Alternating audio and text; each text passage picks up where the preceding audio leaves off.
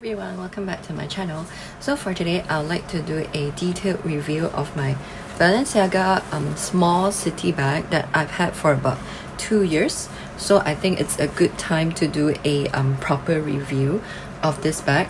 So firstly, yeah, let's go straight into it. So I got this bag from mytheresa.com I think more than 2 years ago. So yeah, this bag I've used it very often, as you may see if you follow my Instagram, and I've actually used it as a work bag as well because it's really light. So this is really good for work, and I've used it on business trips. This is quite a worry-free bag, and yeah, so okay, after 2 years, I would say that, you know, this bag has held up pretty well. But I don't really baby this bag, but I do use a organizer. So I got this organizer from Samorga. I think it makes a huge difference when you have an organizer in the Balenciaga bags, because they are quite slouchy, and I know you know, like the slouchy look, some people prefer the slouchy look, but me, not that much. So even though I like the look of the Balenciaga bag, I still wanted it to keep the structure, so I bought this Samorga organizer, as you can see. So without the organizer, it's quite slouchy, and I actually have a piece of like cardboard inside here that I put myself. If not, if you can see the bottom, once you put anything inside, it's really slouchy. So okay, let's go right into the bag. This bag is quite a good size, although it does not fit A4 at all. So the measurements are... So measurements of this bag is... Okay, I'm prepared today. So it is about 11 plus centimeters in length. And then height, it is about 6.5 centimeters. And the base measures about just 3 centimeters. So it's not a huge bag, but it can fit a lot. As you can see, it's so slouchy now. I mean, it's so like, you know, you can basically crumple it up. And the leather is really soft, and it is kind of distressed goat skin. So it comes with a strap as well. I don't need to be hands-free. So yeah, let's see how it looks inside. It is lined in fabric inside, black fabric. So you know, it tends dust tends to show up, and this is the original. These are the original tags that came along with the bag. Yeah, and then yeah, I have this, a little lock, and then some coins. So inside the bag itself, it has a zippered pocket, and there's a Balenciaga label here. It just says Balenciaga, and then 2 pockets here as well on the other side of the bag. So it is quite a simple design, I guess. And then on the outside, of course, you have the pocket here, and this is where I keep the mirror. So I never use the mirror, and this is the extra tassel, I mean from the outer zip, and then this is the mirror they can see here. So I mean, the mirror is useful, I guess, but I just hardly use the mirror, and I just keep it in the outer pocket here. I basically don't put anything in the outer pocket. So mine is with the silver hardware. As you can see, it is a beige color, almost like greige, which is a mixture of gray and beige. So it is quite a neutral color in my opinion. So I'm just gonna put back the cardboard that I did myself for the base and the organizer that I got, and show you what fits. In terms of how this bag holds up, it held up really well, as you can see. So the hardware is still very shiny, no problems with the zipper. And then there are like lots of tassels everywhere, a bit different from my usual style, I guess. So I like to carry this on the crook of my arm, like that. And also, obviously, I would, you know, carry it crossbody with the strap. But to be honest, the strap says Balenciaga everywhere, and then yeah, at first I wasn't used, so I still use it with the strap, even though it shouts Balenciaga. But the bag itself, if you don't have the strap, is like logoless, so I really like that. So first, I have my Chanel wallet that I use all the time, my NARS cushion, and my new YSL lipstick, which I really like, that I'm wearing. So I'll put it into the pockets in the organizer, so the pocket's actually quite useful. I have little hand cream, and then sunscreen from Supergood, which is super good actually. So yeah, spreads really well, and then I actually use it on my face as well. No reaction whatsoever. I'll put the tag back in, and then I have my little notebook. I like to carry notebooks, and then of course I'll have a pen. I'll just put it in as well, and then I have scrunchie, a little hair clip, concealer from Laura Mercier, which is small, which is very convenient. So it's still basically it still has a lot of space. So I have this book, Joseph Murphy, Power of the Subconscious Mind. So definitely it can fit a full-size book. As you can see, a paperback at least. And if you want, you can also add in a larger mirror. So I got this as a gift from Jill Stewart, one of my favorite makeup brands, because it's so pretty, and see, it fits really well.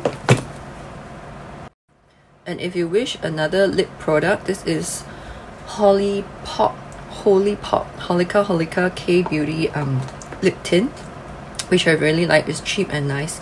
And then Labradorite, one of my favorite stones, so you know how I like to carry stones. So there's still a lot of space left, guys, so you can definitely put another pen if you want. So it's pretty full, and if you are not carrying a book, you can definitely put in other stuff, you know, like your tissue paper, hand cream, etc.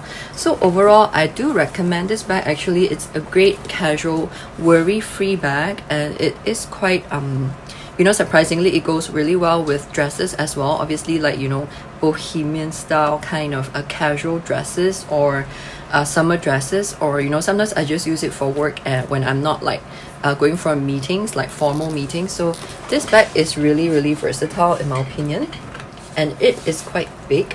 So yeah, this is how I usually carry it, as I showed earlier. So it's not all filled up, and it's still not heavy, which is what I like.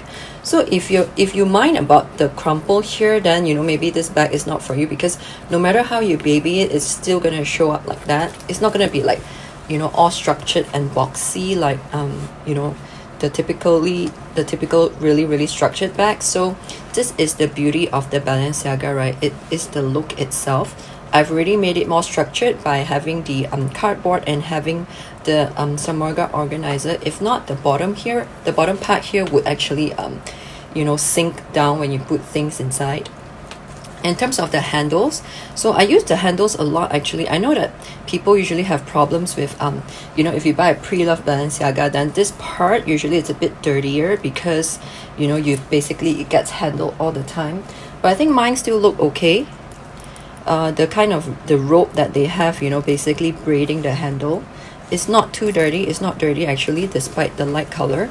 So I like to think that I've been, you know, even though I haven't babied it, I've been using it pretty carefully, I guess, in that sense. Like hand creams and all, I do try to like make sure my hand cream is absorbed before I carry any of my bags.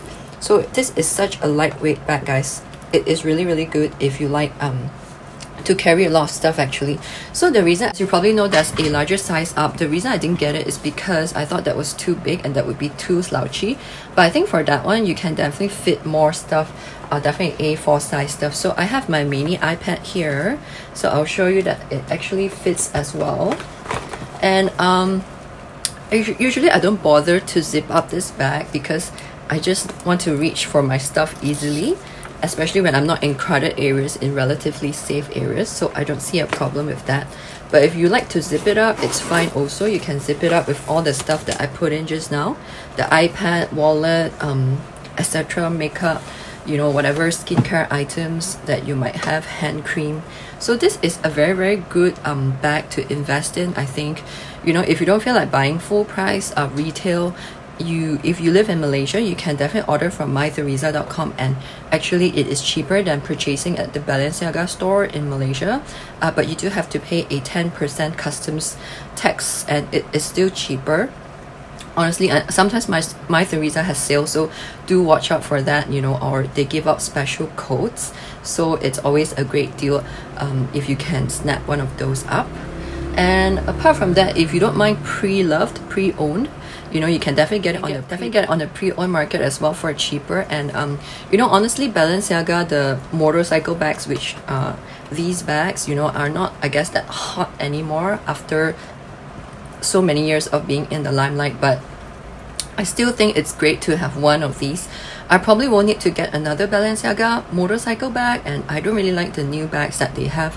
Honestly, the ones which look very structured, I think those look a bit strange, I mean, to me. So I'll probably just be keeping this, and this would be my only Balenciaga bag. I used to really like the mini size as well. If that one comes in a really great color that I love, I might consider it, but I probably won't like get it at a full price. I'll probably wait for a sale or something, because it's not like high on my priority list.